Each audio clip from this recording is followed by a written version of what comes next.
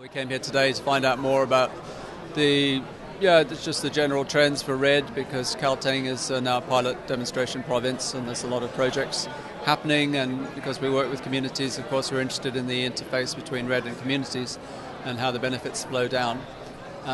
So a lot to learn, and very happy to be here.